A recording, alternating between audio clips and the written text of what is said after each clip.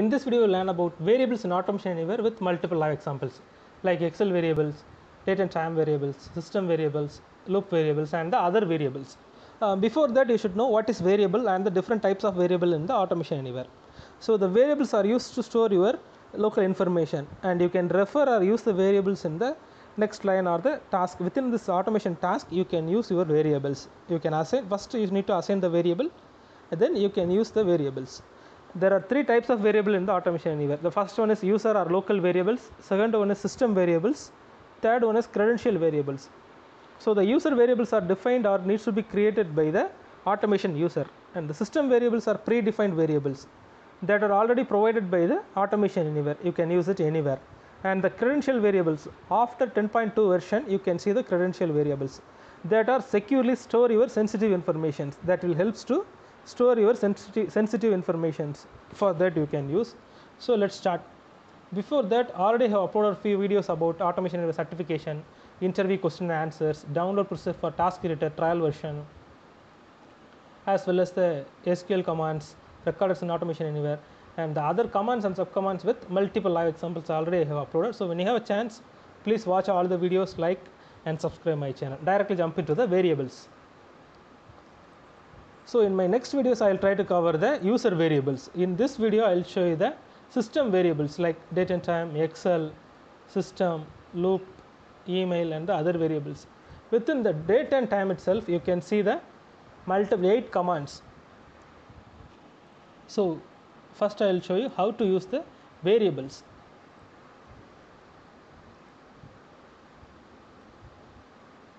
So in order to show the values in order to display that, I will pick the message box. Within that, just you need to press F2, and first I will show you the year. First, for that you need to select year, insert, save. Here you can see in my system current date and time is 7/4/2020 and the time is 4:48. In the year value, I will run this so you can see. In the year value, it will display only the current year of 2020.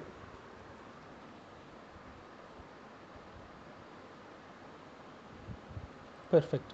Like the same, you can see the other values 2020, and the current month is 4, right? In my system, you can see the current month is 4, as well as the day. The current day is 7, and the date variable will show you the particular date and the time format, hour, minute, and the second format. Current time is 4:49, so it will show you the value as 4:49 and blah, something anything 4:49, right? So like the same, you can get the results. And hour will display only the particular hour, and the minute will show you the current minute, second, then milliseconds. In this format, it will show in the message box, or you can update into any other log file or any other items. You can use this particular values. In the timestamp, the date is perfect one, since it will capture the date as well as the hour, minute, second formats, so you can use.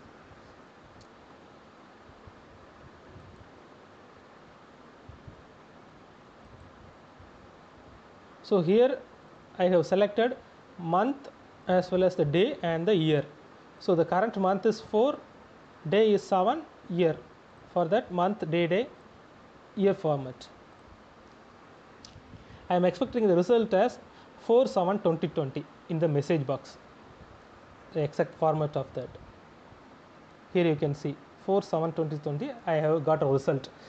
In order to update into the database or Excel, you can use the commands. So here I have one more command for the hour, minute, and second. Just I will run. Here I am expecting 4:51 something. Here you can see hour, minute, second format. I got exact results. So now I will disable everything, enable, then save the file, run the task. step by step you can see the message box with the results. The first it will show you the year, the first line 2020. The second one it will show you the month 4, day 7, date with the date and the hour formats. And the another one is I have created a added month, day and the year, hour, current minute, current second, current millisecond, hour, minute and second format. Final one is year. Yeah, we got all the results within the message boxes. So the date and time variable has been completed.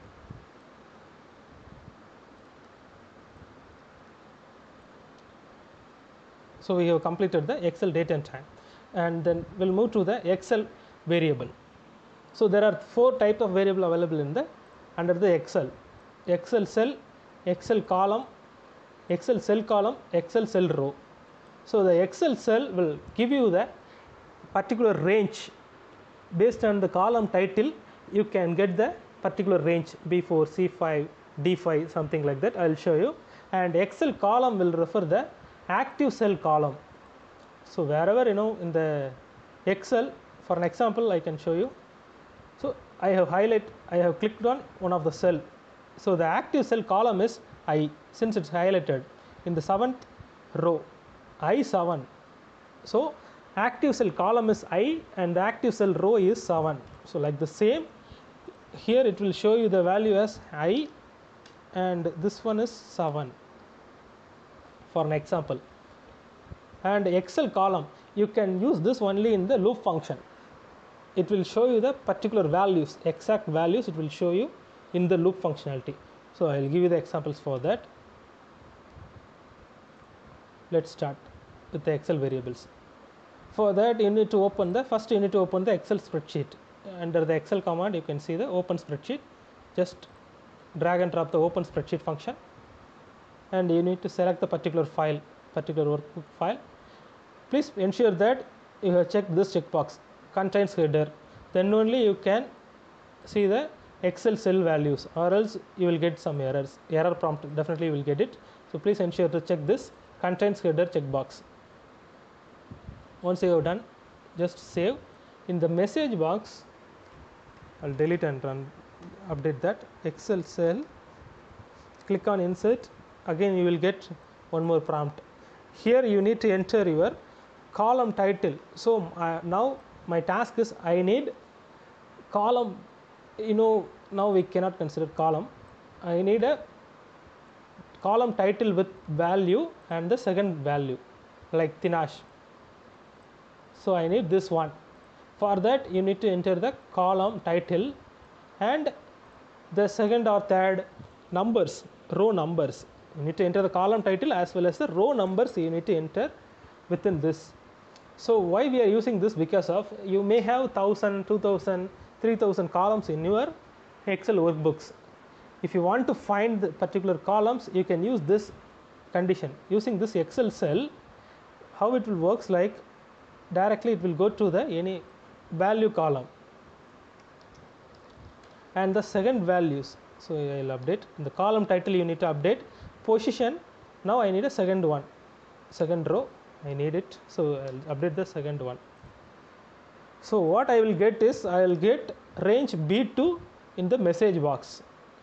So since the second one is B2, right? Using this you can find that particular column title is available in the column B. We can consider.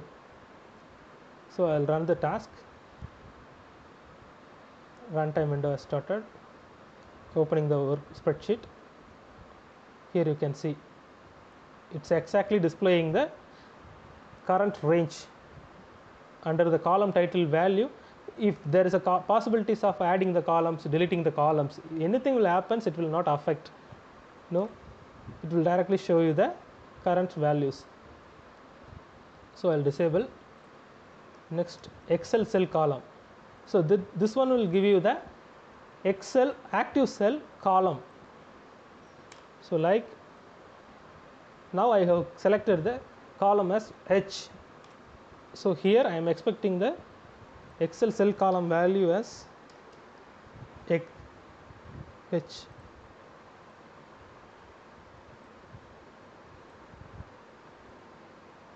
Excel cell column, insert, save. So I have selected the H column, right? So it will show you the active cell column. It will display H. The active cell column it will display. Here you can see the results in the message box. Perfect. You can see the value as H. So if I am changing any values using the go to cell, I have selected E5 first. Open the spreadsheet and go to E5. Then the message box will display the active cell column is E. Since the active cell column is E, right? So it's displaying as E value. Perfect. We got it. I'll disable this one. Enable the next line. So the Excel cell row will display the active cell row. Run the task.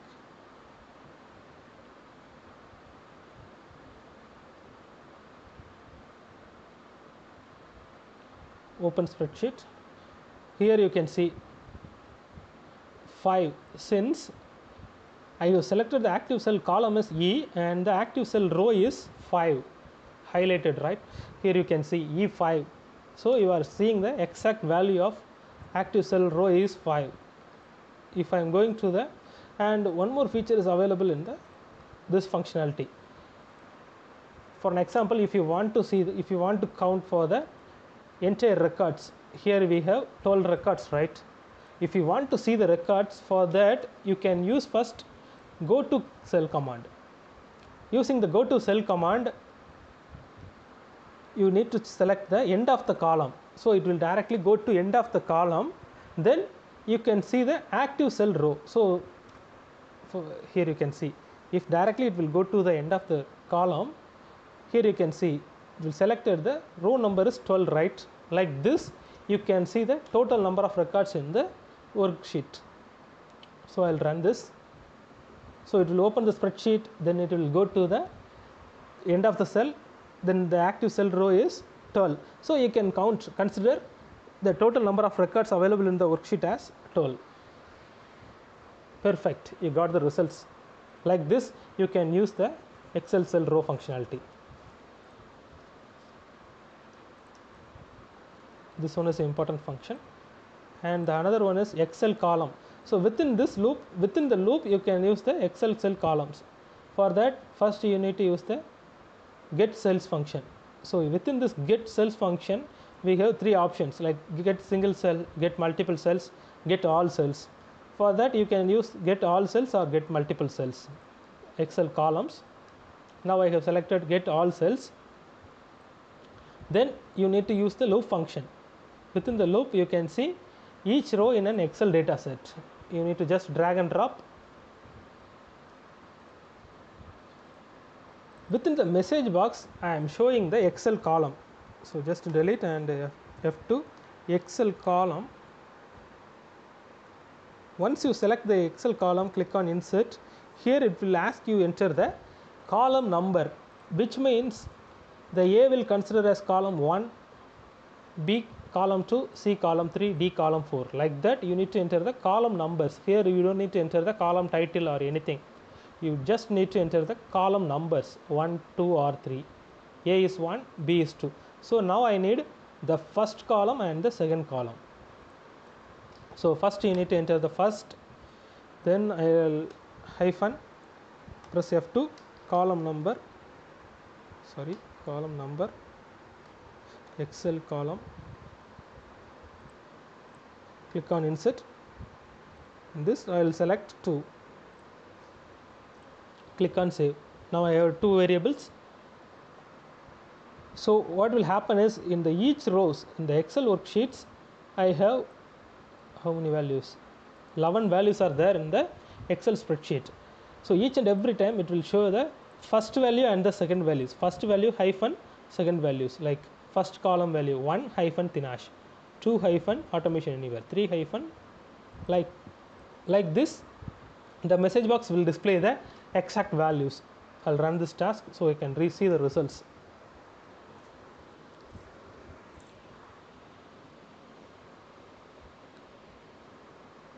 The window has been started.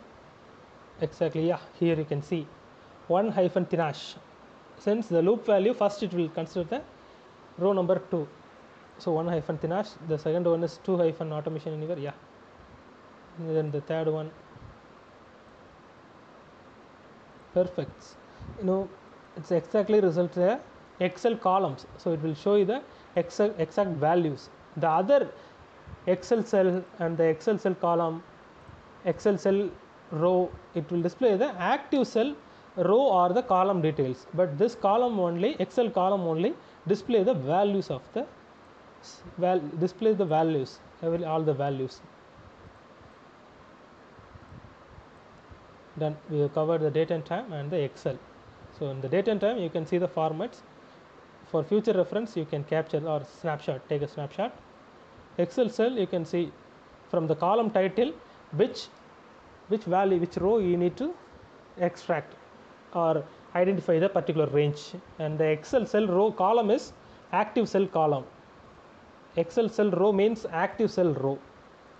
Within the loop you can see the Excel column values, the particular values you can see the column values. And the next one is system variables. So under the system you can see multiple variables like machine. The machine will returns the machine name, the current, when the bot readiness machine or any machines, it will returns the current machine name. Clipboard will returns the clipboard text data.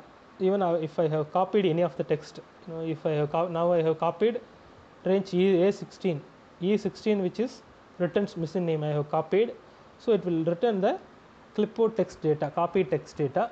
Within the system variable you can see multiple string conditions like processor, driver data, OneDrive, path text. So I'll show you.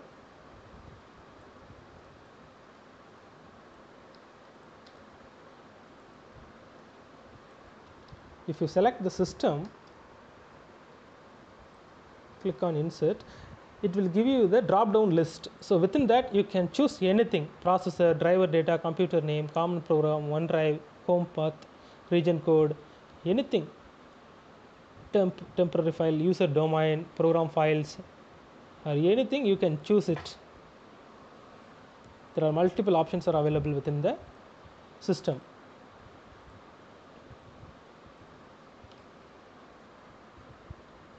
Then AA application path, it will return the product application path and installation path, task name. So this one is very, very important. The task name will give you the active task name with entire path. And the another one is task executor name. So this will execute the task executor name, first name, last name, and the email address and everything. Within this you can see the final results: control room URL, CPU usage, RAM usage, total RAM, all the details, operating system, OS name, like your OS name, Windows 10 or Windows 7, anything it will display. Total rows of array. For that you need to use the array conditions, current work items, like that. So as I said earlier, I'll cover the loop function and the email, PDF, and everything in the next videos. There are multiple conditions are there. So I'll give you the examples for system variables. I'll delete this one. Enable everything so you can see the results quickly. Save the task and run.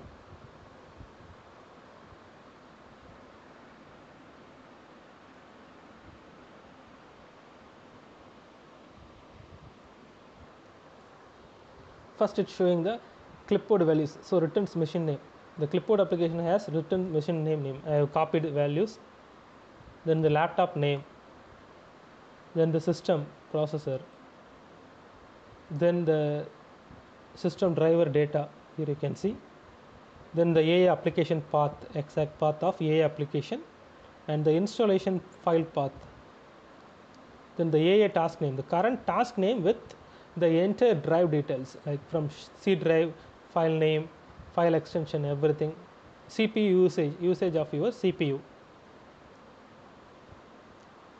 It will take some time to validate the CPU. Here you can see CPU usage is 77.35. RAM usage, your total RAM, then here you can see the total RAM is 7646. OS name, my OS name is Microsoft Windows 10 home single. That's it. By this way you can see all the variables, Excel, date, and everything. Here you can see the Excel, date, Excel, and the system variable. So we have covered the 3 items. I will create new videos for the loop variable as well as the email variables and the PDF and everything shortly. Hope you know when you are watching this video I may have. So please watch all the videos in my channel I have created.